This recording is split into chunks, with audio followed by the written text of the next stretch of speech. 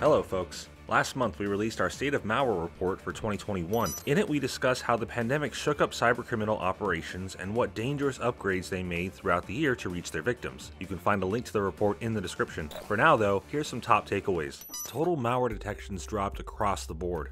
However, detection specifically for the malware categories of hack tools and spyware increased 173% and 51% respectively. One of the top 5 threats for both businesses and consumers was the Microsoft software cracker we call KMS, which increased by 2,251%. Another entry from the top 5 was the baking malware Drydex, which increased 973% year over year. On the Mac side, we saw an increase in business-focused attacks by 31%, and this includes the notorious malware ThiefQuest, which we discuss in the report. Next, stock-aware-type app detections, or monitoring apps on Android, surged in conjunction with shelter-in-place orders that governments began implementing in February and March.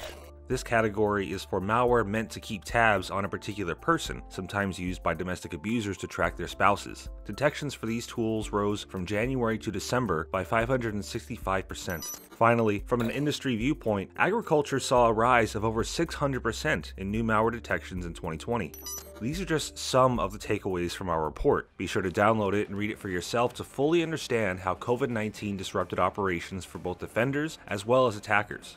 Thanks for watching, stay safe, I'll see you next time.